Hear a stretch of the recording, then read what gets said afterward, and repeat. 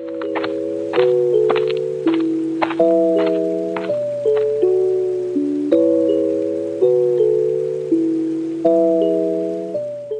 guys, welcome to the first ever episode of Talk Motoring.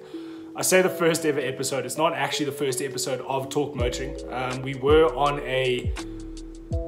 I want to call it a radio show, but it was more like an online streaming platform podcast. It was on a station called Lucky Radio. You could view it from there or listen to it from their website. We were on every Tuesday nights at 7 o'clock.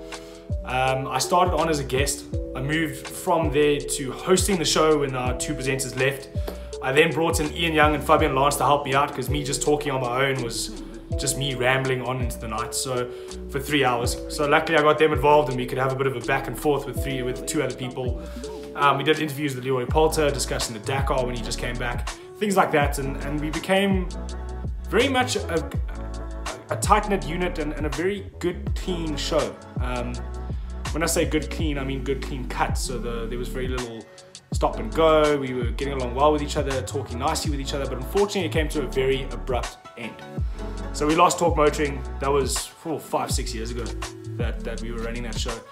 And it's always something I enjoy doing. I enjoy talking to people, I enjoy having a bit of fun, I enjoy giving some sort of entertainment value to someone. So I've always wanted to do it. This is not I'm bored at home, stuck in lockdown, I'm going to now put a video together and just randomly talk to people on Facebook and YouTube. I want Talk Motoring to be a motoring show. So what we always did and what we will do going forward is we try to create content that was A, useful to people, and B, had a bit of fun to it and entertainment value. So we used to have the Auto Trader Car of the Week, or the Banger Car of the Week before Auto Trader got involved.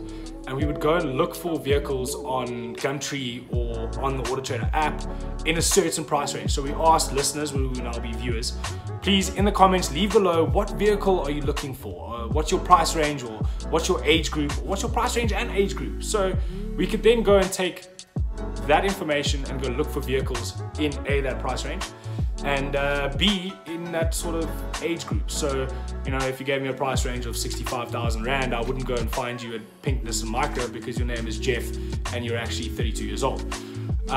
You know, it's that along that kind of vein. So that's what we're going to do in the show as well. That will become part of our show going forward. I'm not just going to be man alone rambling along and sitting in my bar with my helmets behind me and pictures behind me. The idea is this is actually going to become a motoring show. So why I wanted to do this, I will go with this idea again, is that I recently went to go visit Garth Oberski at DAW to go do some stickers for him. I had Dane van Heerden with me.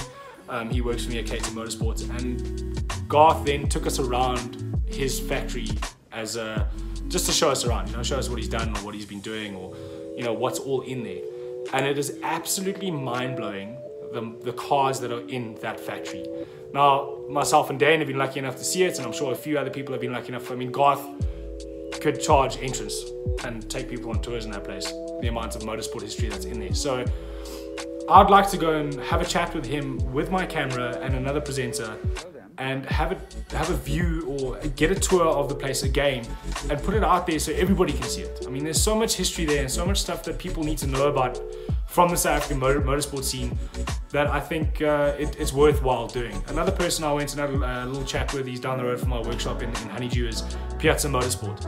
Now, Paulo Piazza Musso trained a lot of us in karting, and a lot of us raced for him at Piazza Motorsport, him and his father, and his world championship winning brother Claudio at Piazza Motorsport. So Fabian, myself, Arnold Neuvelin, Wesley Orr, Leroy Poulter, we've all been through those doors at some stage. So he's been a major contributor to South African motorsports throughout the years. And he started a company called Piazza Motorsport. He's gone away from karting now, or restarted the company being Piazza Motorsport.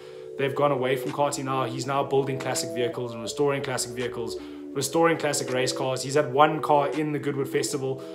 So I went out to his premises and had a look, and I was expecting a workshop with a couple of cars in it.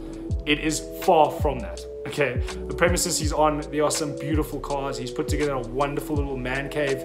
So it's something that people should see. and I want to take people through there, and again with a co-host and a camera, and show everybody what Piazza Motorsport is about. And I don't just want to do that with 2 factories. I want to go out and see Toyota Motorsport or Gazoo Racing, or you know, guys building Dakar vehicles, or Frikkie in the back of his garage in Bloemfontein building a Cortina. I want to do that sort of stuff. I want people to see these sorts of things, the classic vehicles and the vehicles being produced here in South Africa. Not a lot of people know that a lot of road-going vehicles are produced here in South Africa. So eventually I'd like to get into that aspect and go and show people that. So that is the idea of Talk Motoring. You know, above and beyond that, we do a weekly car review. So we take a new vehicle that's been launched. If a new vehicle hasn't been launched, we'll play a game of Trumps. I don't know if you remember Trumps. It was a card game. We used to throw a card down and review it in terms of power or in terms of top speed, or so the card showed you a picture of the vehicle and gave you 4 or 5 stats. So we're going to do that as well with myself and Prince. Being in lockdown at the moment, it's just going to be me until lockdown ends. So maybe what I'll do is I'll do it with you guys in the comments. I'll launch a vehicle and you got to respond with a vehicle. So I'll put out a Lamborghini Murcielago with all its specs, and you got to come back at me with another vehicle, and we'll review a winner at the end of the day, or in the following week's episode. You'll hear there's a lot of ums and ahs and mistakes in my speech. The video isn't 100% correct.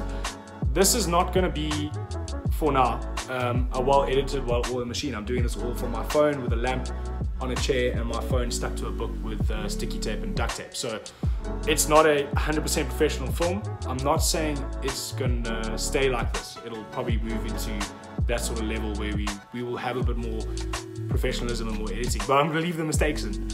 You know, this needs to be fun, wholesome, and personal, and that's what I'm gonna keep Talk Motoring. It's always been fun, wholesome, and personal, and that's how we're gonna keep it. Short of that, let me give you an idea of where we're gonna go next week. So next week we'll be doing our weekly car review. I'm doing it on a brand next week as opposed to a car. So we're gonna look at the Haval as a brand. Haval is a new brand that's come into the country. It was previously known as GWM. They've now taken their small vehicles and turned them and changed the names and called them Haval. So there's a whole range of them. I'll be going through the whole range next week, and then possibly from there on we'll be looking at each individual vehicle. If there's a car you'd like me to review or have a look at for the upcoming weeks, please leave it in the comments. I'll have a look at all of them and go from there. So that is our weekly car review. Every week we'll be doing a weekly car review.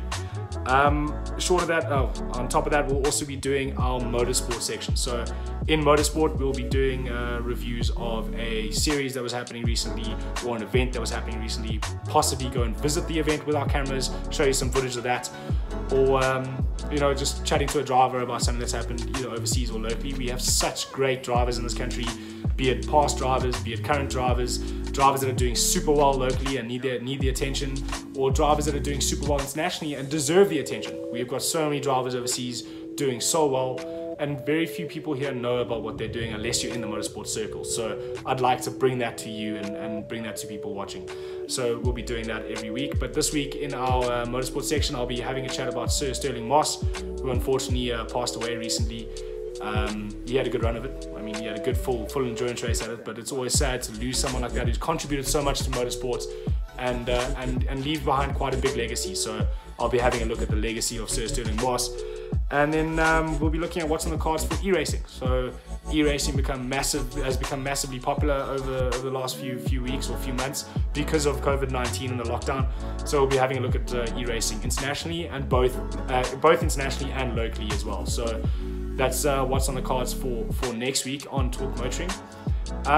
On average, most of my videos will be anywhere between 12 and 15 minutes, so you won't have to sit down and get yourself a cup of coffee to watch this. It's going to be very quick, very informative, and hopefully fun for everybody to watch. So that concludes our first episode of Talk Motoring. Please guys, if you're on Facebook, hit a like, share it on Facebook, get as many people to see it as possible.